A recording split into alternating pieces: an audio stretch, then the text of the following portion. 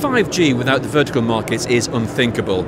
We've seen plenty of white papers listing key verticals and numerous use cases.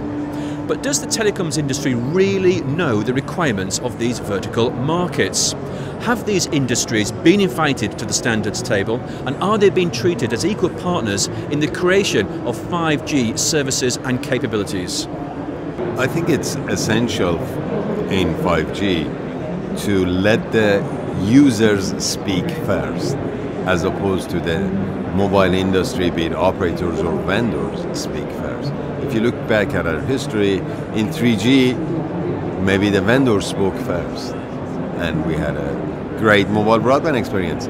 LTE operators perhaps spoke first, and we have a nicely deployable system that can serve the needs of many people in mobile broadband arena. But now we need to allow the users speak first, and the users of 5G systems will no longer be limited to consumers or even enterprises, but their primarily new application domain will be on the verticals. So it's key that we get their requirements into the system. But I think this requires a change of mindset. For the last 30 years, mobile industry has been at the epicenter of high technology. And I think we need to make sure that this time we're comfortable with supporting other industries as they utilize mobilization and digitization to transform their own way of doing business. This is a big challenge for 5G. If we want to address this new use case like Industry 4.0 or self-driving car, for sure we can create partnership with other players, other industry, and explain the very important value of the standardization in order to have common framework to implement, let me say, the digital transformation, the digital life, digital society, digital economy.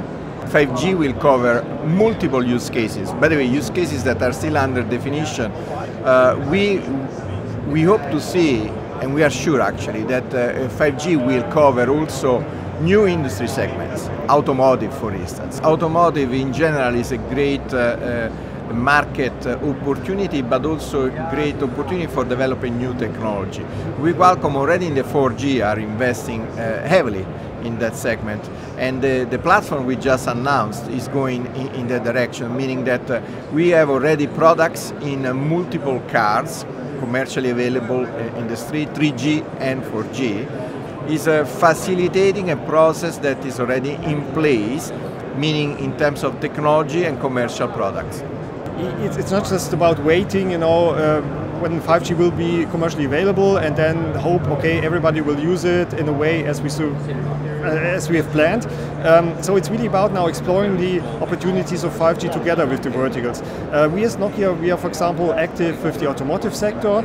We're having a real-world trial on a motorway in Germany. It's currently LTE, so we are connecting, the cars on this motorway with LTE, and they get alerts, when they want to overtake, and the car is coming from behind, getting alerts about traffic accidents and so on. And this is the first step into what we call autonomous driving. Some of these new verticals that we're describing, there's a bit of a chicken and egg problem in that there are technologies that are being used, are being invested in, and we have to show that the 5G technology offers more.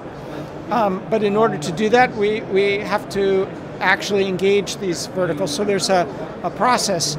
I think one of the most positive aspects of 5G is the rapid and dramatic developments in 4G. And so many of these verticals that we're describing are picking up 4G technology and making great strides. And as we see adoption there, 5G is part of the family of 3GPP standards. And so I think the momentum is building even before the 5G system is available. This is Guy Daniels for Telecom TV at 5G World London.